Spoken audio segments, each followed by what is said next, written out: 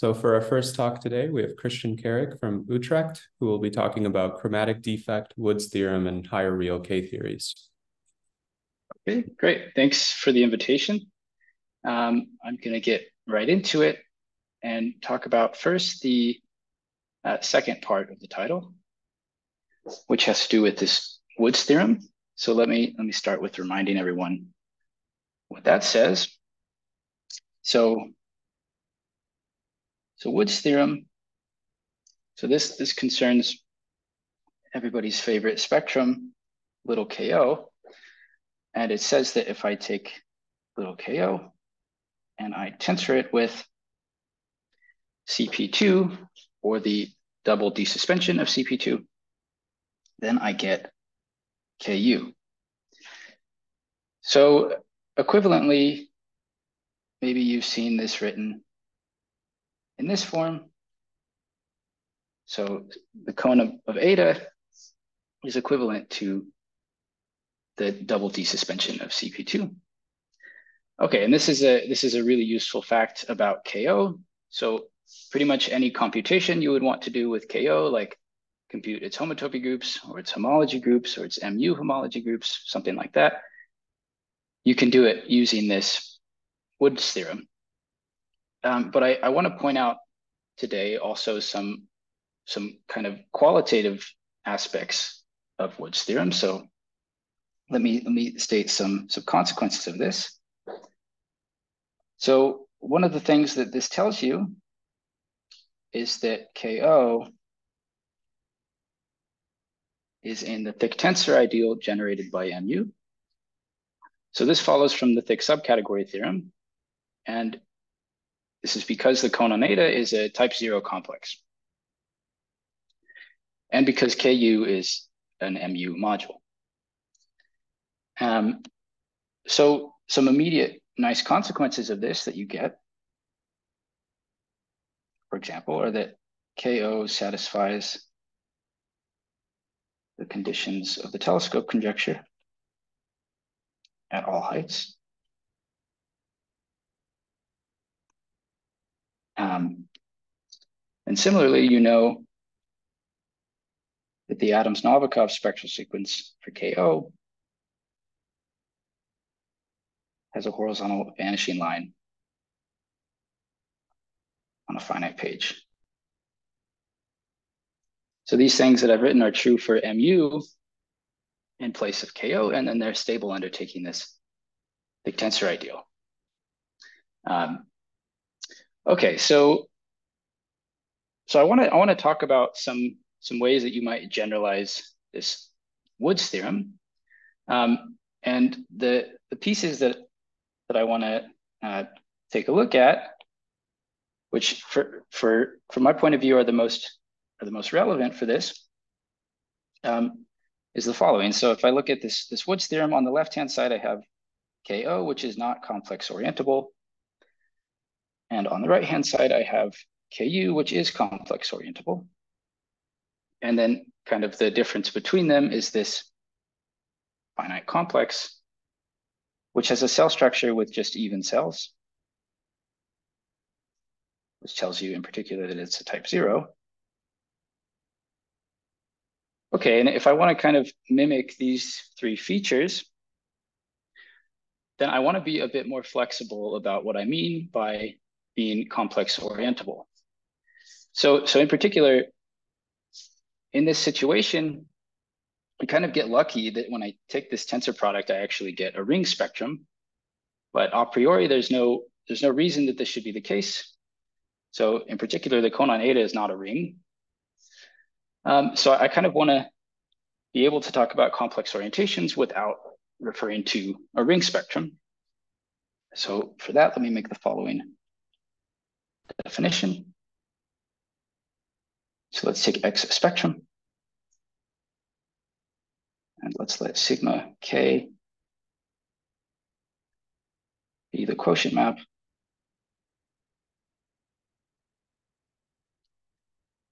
of defining CPK. So in other words, sigma K is the kth attaching map for the cell structure on CP infinity. And I'm going to say that X is complex orientable if X tensor, this attaching map, is null homotopic for all K. So X is complex orientable if it kills all of the attaching maps for CP infinity. And this, I don't need to require X to be a ring to state. But okay, so we should check, and I'm just going to say it's a nice exercise that this recovers the usual thing when X is a ring. So exercise if X is a homotopy ring spectrum. Then this is equivalent to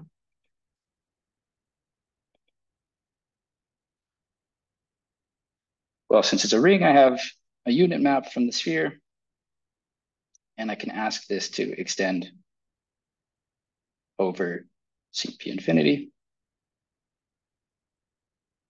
So it's equivalent to the existence of this dotted arrow in this diagram. So this is what I would say is the usual definition of being complex orientable, because, well, this arrow here will be a Tom class for the universal bundle on CP infinity. Okay, so in order to make use of this other definition of complex orientable, this more general definition, we want to have some generalization of this theorem of Quillen, which says that, for a homotopy ring spectrum, being complex orientable is the same thing as being an MU algebra. So to that end, we have the following nice fact, which is that X is complex orientable in the above sense, if and only if I could take X and apply the unit map to MU, and I can ask for there to be a retraction of that map. Okay, so I'm not going to say much about the proof of this because I want to focus on some nice consequences of this, but I will just say one thing, that this definition I've written down here on the right-hand side. This is equivalent to to X being an MU injective. So in the sense of MU-based Adams resolutions. So in other words, X is complex orientable if and only if it's the sort of thing you can use to form MU-based Adams resolutions. Okay, so I'm gonna make use of that later. But for now, let's use this to make a definition of kind of a generalization of this classical Woods theorem. So a definition, I'm going to say a spectrum E is Wood type if there exists a finite BP-free spectrum F such that E tensor F is complex orientable. Okay, so finite BP-free, I just mean that the BP star homology of F is a free BP star module, and that F is a finite spectrum. Okay, so for instance, if F has a cell structure with just even cells, then it will be a finite BP-free if it's finite. Yeah. Okay, so let me just give you an example of something like this, which is a bit more general than the classical Woods theorem. So this is a theorem of Meyer, Naumann, and Noel, which says if you take a finite subgroup of the Morava stabilizer group, height n,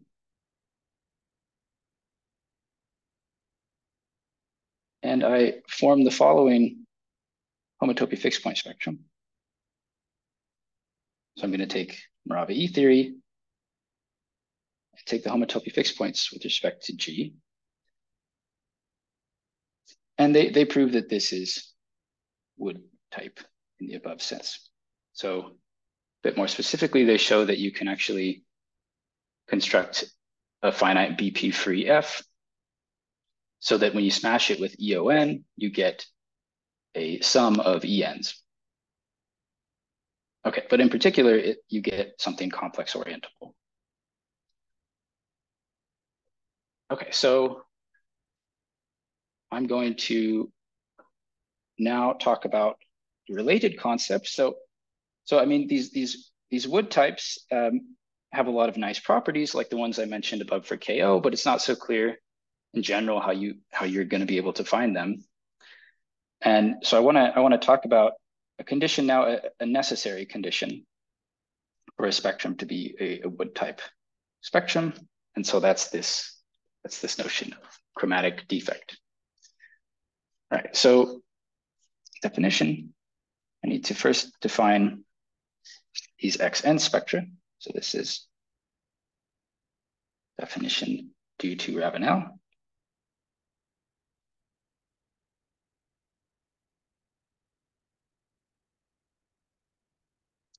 So he defines the XNs as it's a certain Thom spectrum on loops of SUN. So you take the map from loops SUN to loops SU, and then by Bott periodicity, that's BU, and XN is the Thom spectrum of the composite. Okay, so what's useful about these, I mean, kind of the point of it is that if you take X1, you get the sphere spectrum. And there's a map from Xn to Xn plus 1. And the colimit X infinity is mu. So this is some kind of very nice filtration of mu that interpolates between the sphere and mu. So for instance, these XNs are E2 spectra. And you can say a lot about them using the Thom isomorphism, which I'll come back to in a second. But let me just say, as a kind of reminder, if you've heard about this, that the kind of claim to fame for these XNs is that they were used in the proof of the nilpotence theorem.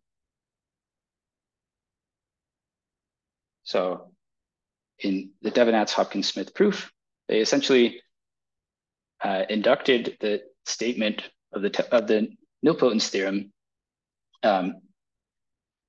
downward along this XN filtration. Okay, so now if you want to actually work with these XNs in the same way with when you're doing computations with MU, it can be useful to replace it with BP. Well, there's a sort of version of that with the XNs as well, which I want to make use of. So let me state this as a proposition. Is that the Quillen idempotent on MU localized at P, so the one defining BP, restricts to an idempotent on the P localization of XN. And from this, you can define sort of BP versions of these XNs called the TNs. And T0 is going to be the P local sphere. And T infinity is going to be BP. So you have the same picture, essentially, but with BP instead of MU. Okay, so what I want to do with these is define this notion of chromatic defect. So we'll say a spectrum E has chromatic defect, capital phi of E,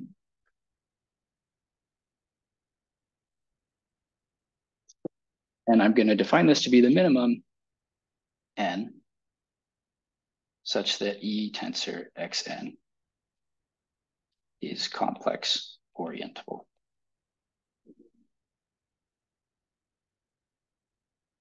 Okay, and then I can use the Tn's instead and get a P local version. So let's suppose now that E is P local. Then I can set this phi lower P to just be log P E, which you can check is the same thing as if I made this same definition with Tn in place of Xn. Okay, so that's kind of the P local version. So let me start out with a few examples of things we know about this chromatic defect. So, well, the first thing is that phi of E is 1 if and only if E is complex orientable. And this is just because X1 is the sphere. So in some sense, this chromatic defect is some kind of measure of how far the spectrum E is from being complex orientable with respect to this Xn filtration. So some more interesting examples. The chromatic defect of KO is 2.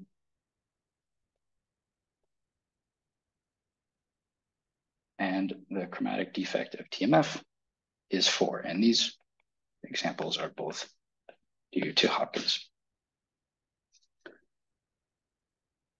Okay, so this is chromatic defect, and I claimed that I was going to tell you about a necessary condition for a spectrum to be Wood type. And so that's what I'm going to do now. So let's take this as a proposition. If E is Wood type, then the chromatic defect of E must be finite. Okay, so just a couple words about the proof of this fact. So kind of one of the important things about these Tn's, which you can deduce, for instance, from the Thom isomorphism, is that they agree with BP in a range. So the map from Tn to BP, this is a degree of Vn plus 1 minus 2 equivalence. So the homotopy groups agree through that range. And it follows from this that if F is a finite BP free, then F is a Tn free for some big enough n, because F is finite, and so I have a bound on the degree of all of its attaching maps, for instance. Okay, so why does this prove the proposition? Well, if E tensor F is complex orientable, so E is a Wood type spectrum, then so is E tensor F tensor Tn. And so is E tensor Tn, because this is a retract. Since F is a Tn free. Okay, so that's the proof. So this having finite chromatic defect is a necessary condition for E to be Wood type. So as a corollary, for instance, of this theorem of Meyer, Naumann, and Noel, all of these EONG spectra have finite chromatic defect. Okay, so I'll come back to this example and actually tell you how to compute this explicitly in this case. But let me finish this section by stating a theorem of Robert Birkeland's, which concerns this chromatic defect stuff. So he proves that if the chromatic defect spectrum is finite, then E satisfies the telescope conjecture at all heights. So we already observed this for wood type spectra. So he has a proof of the stronger claim that this is true also for spectra with finite chromatic defect. And my understanding of his proof is essentially that he looks at these xn's in the Tn local category, where by Tn I mean the telescope on a finite spectrum. Okay, but anyway, I guess here in this picture, we're working not Tn locally, so it's a little bit of a different story. But anyway, this is a nice result. Okay, so let me now move into some new examples. So new examples of the computation of this chromatic defect number. So let me state kind of a non-example, I guess, so, which concerns finite spectra. So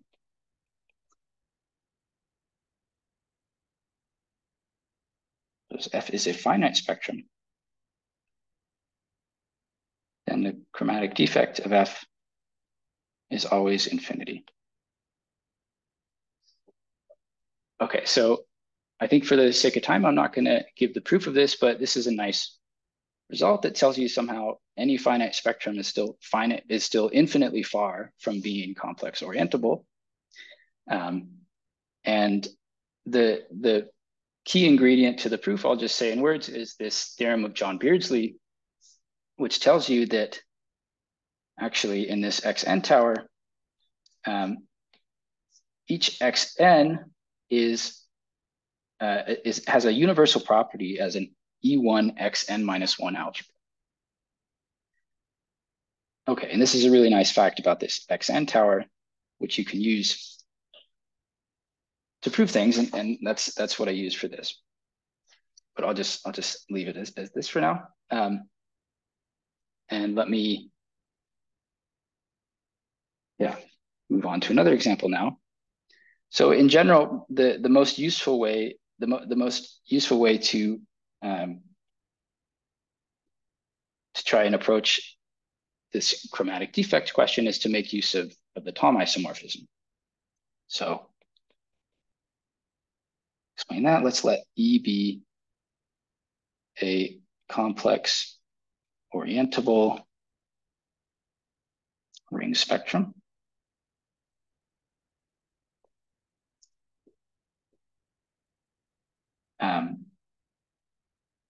And the Thom isomorphism computes the E homology of Xn.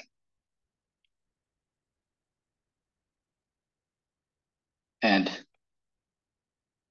it's basically filtering the E homology of Mu in this nice canonical way. The E homology of Mu is E star on these BI generators. And this map here is the obvious inclusion. And similarly for the P local case,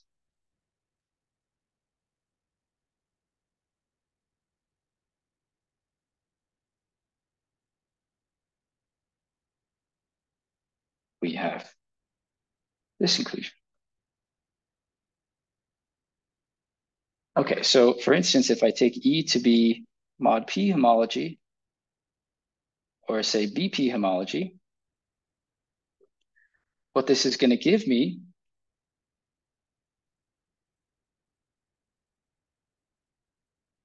is change of rings isomorphisms for spectral sequences like the atom spectral sequence of, let's say, X tensor Tn, or the atom Novikov spectral sequence of this. So, and using these change of rings isomorphisms, in many cases, you can say things like that these spectral sequences must collapse if X has certain properties. And that's kind of the main thing that goes into a lot of these examples that I've worked out. So let me say how this goes in this EON case. So let's let G be a finite subgroup.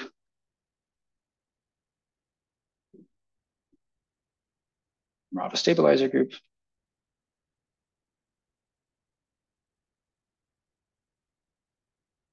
Situation as before.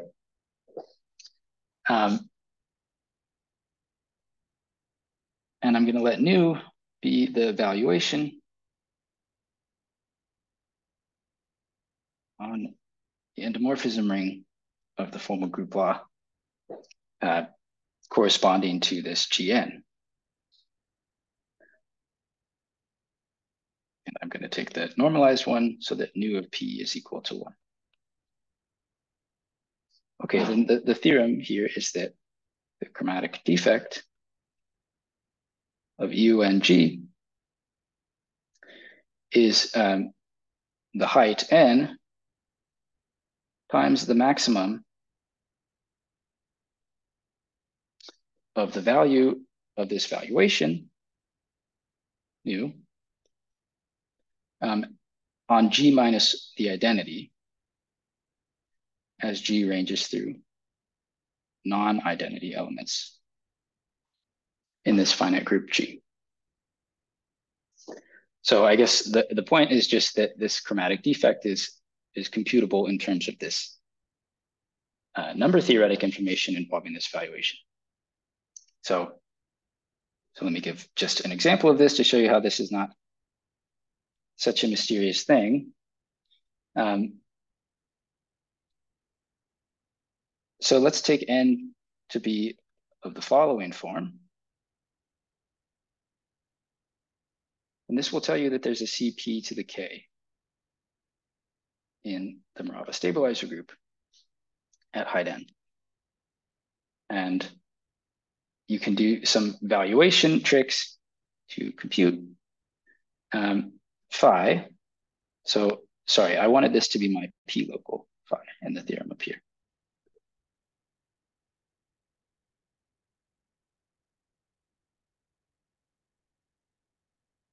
The chromatic defect in this case, the Cp to the k subgroup is going to be this number, P to the k minus 1 times m. Okay, and like I said, that you reduce this to saying something about this valuation, and it follows from that. Okay, let me move on to some other examples. So I've told you that this chromatic defect condition, or the condition of having finite chromatic defect, is a necessary condition for a spectrum to be of wood type. And so I'm going to describe to you now some situations where that implication goes in the other direction. And this concerns FP spectra. So let me start by giving the definition of an FP spectrum. And this is due to Mahowald and Resk. And well, there's a few different ways to state this, but let me state it this way. So let's say if E is a P complete bounded below spectrum, E is said to be an FP spectrum if there exists a finite spectrum as F, a finite P local spectrum, with the property that when I tensor E with F, I get a finite sum of shifts of HFP. So E is an FP spectrum if this can be done. And let me just give you a couple examples. So the main way you would come up with an example is via the following observation. E is an FP spectrum in the sense I just stated, if and only if its cohomology with FP coefficients is a finitely presented module over the C-node algebra. So this is where this FP terminology comes from, plus E is P complete and bounded below.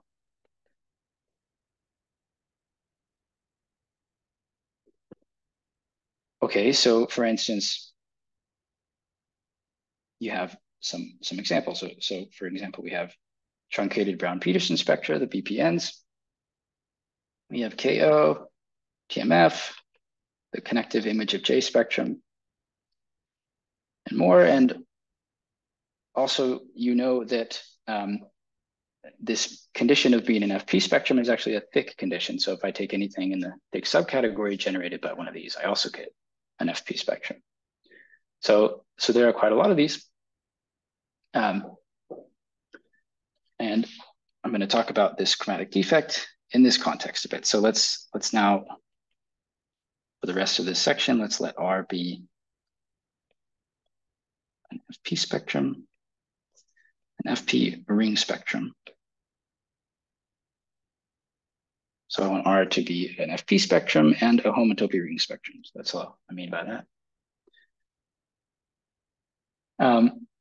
Then we have the following. So let me state a theorem about this. If the chromatic defect of R is finite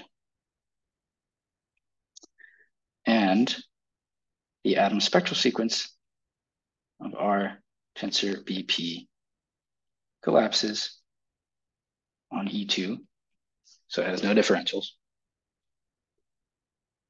then R is Wood type. So this is kind of a partial converse to what we talked about earlier. Namely, if R has finite chromatic defect and this other condition, then R is Wood type. So I'll say the following about the proof.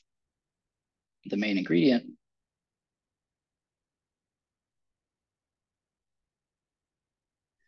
is that there exist finite spectra F that are BP3 and with the property that the cohomology of F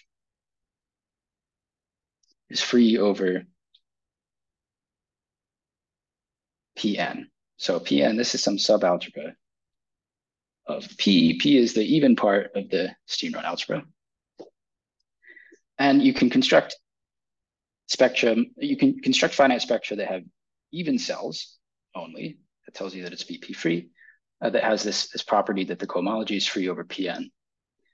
And essentially these are the finite spectra that appear in the analogous statement of Wood's theorem for R in this case. And you need to know that the atom spectral sequence of R tensor BP collapses to actually get this splitting. But essentially the spectrum that appears is going to be one of these F. Okay, so let me give an example of when you actually have this condition. So let's let R be as above.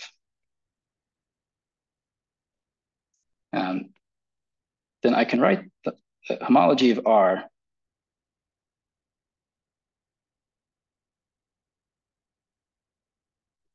in the following form. So AN is some finite subalgebra of the Steenrod algebra. And since R is an FP spectrum, its homology can be written in this way. And if the X over En star of this comodule M is concentrated in even degrees, then basically everything we have above will hold. So chromatic defect will be finite. The atom spectral sequence of R tensor BP will collapse. And so R will be wood type. Okay, so let me just say a bit about this En star. So An star is some finite Hopf algebra, and En star is a quotient of it, which is an exterior algebra. And so if you actually have the homology of R in hand, this is kind of a reasonable condition to check, because you're doing X over an exterior algebra. All right, so for example, this condition about X over En star being even, this is true for the following spectrum.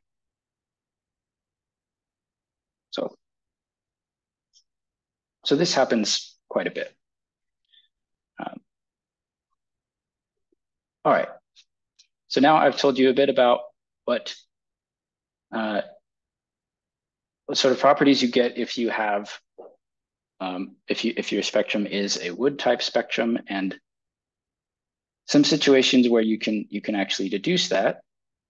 Now let me say a bit about what you can do with this analogous version of Wood's theorem. So you can use this to construct something that I'm going to call the Z-index Adams-Nabokov spectral sequence. And the idea is essentially to copy this idea of Mahowald and Resk that they developed for FP spectra. So let me explain how that goes a bit. So if E is an FP spectrum, then by definition we said that there exists a finite spectrum F, so that when I tensor E and F, I get a sum of shifts of HFP. And so what they observed is that you could use this to construct a kind of non-standard Adams tower for E. So for the moment, let's just look at this part of the diagram. So here what I've drawn is the standard Adams tower for the F-based Adams spectral sequence for E. But what you can observe is that all of these co-fibers here are actually Eilenberg-MacLane spectra. And these vertical maps are homology monomorphisms. And so that tells you actually that this is an Adams tower for E, in the sense that the E2 page of the spectral sequence you get, in particular, from this tower will be the usual Adams spectral sequence of E. Okay, but now since F is finite, then I can sort of flip this construction around and use that it's dualizable to build this part of the tower. So what I'm doing here is I took the inclusion of the bottom cell into F, and I applied Spanier-Whitehead dual to it to get this map. And I can take the co-fiber and repeat that. And what I notice is that I have the same kind of situation. I have that each of these fibers here is an Eilenberg-MacLane spectrum, and that the vertical maps here are homology surjections. So in particular, if I take the co-fiber, I'll have the co-fibers down here with the same property, that these pieces will be Eilenberg-MacLane, and these will be homology monomorphisms. Okay, so let me tell you what they conclude from this. So let me say this is a theorem to Mahowald Resk. So So the first thing is that if F is type n+1, so F is a finite spectrum, and so I can ask for its chromatic type. If it's type n+1, then the co-limit of this tower is the LNF localization of E. So that tells me that if I take the spectral sequence associated to this filtered spectrum here, I get something computing the homotopy groups of the finite localization of E. So even better, they showed that its E2 page was something that's algebraically computable. So its E2 page looks like the classical Adams E2 page, but you do some sort of Tate cohomology. So it's something like Tate cohomology for finitely presented comodules over the Steenrod over the dual Steenrod algebra. So in any case, it's something that you can compute the usual kind of derived functors recipe. Okay, so let me explain now how you could do a similar thing with the Adams-Novikov spectral sequence. So I guess the main observation here is that this notion of being an FP spectrum, if I replace it with the notion of being a Wood type, I can actually do all of the same things. So let's suppose E is Wood type, so that I have a finite BP free F, so that this is complex orientable. Then I can build the same sort of tower. And what can we observe about it? Well, all of the cofibers in this tower here are BP injectives. And that follows from this proposition I stated in the beginning about complex orientability. So these are all BP injectives.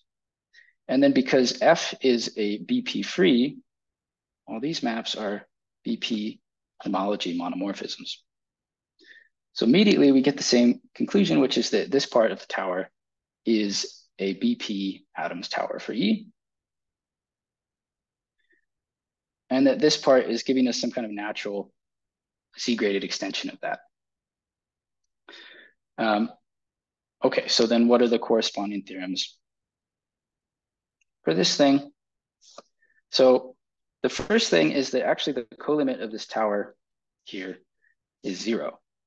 So in the previous case, we had this LNF localization, which is nice. And maybe at first this seems like not such a great conclusion that you just get 0, but actually that's pretty useful because of the following sort of situation. So I can look at the Adams-Novikov spectral sequence of E. That's this here. So let's just look at this part of the diagram. And that's coming from this part of the tower, which is just a BP Adams tower for E in the usual sense. Now there's a map from that into the spectral sequence I get from taking this whole filtered spectrum.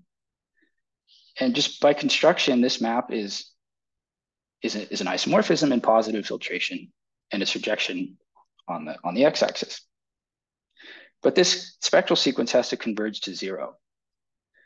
And so this situation here tells me that the differentials in the upper half plane have to coincide for these two spectral sequences.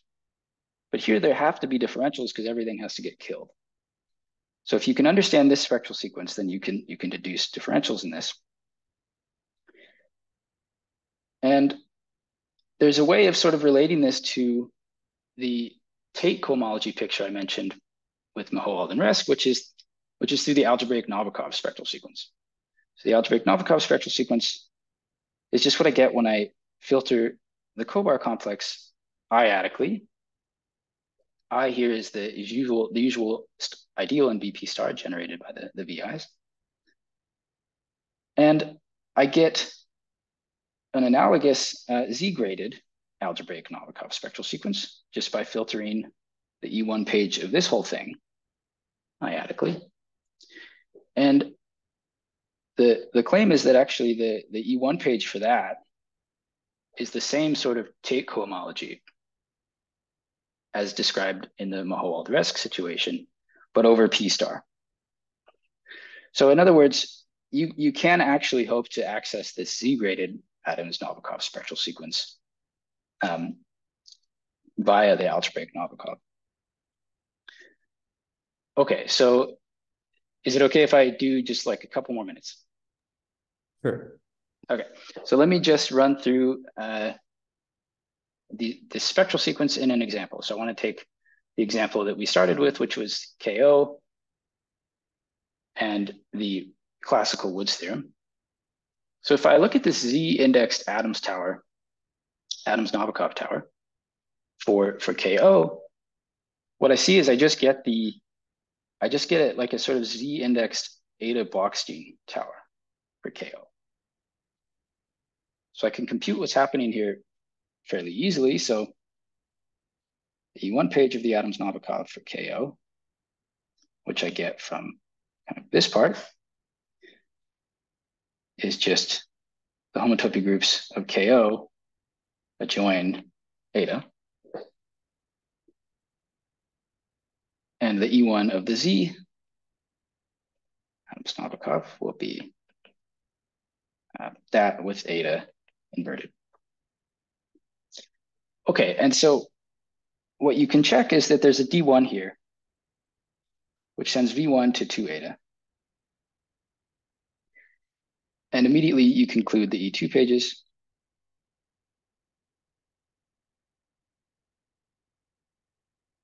Look like this.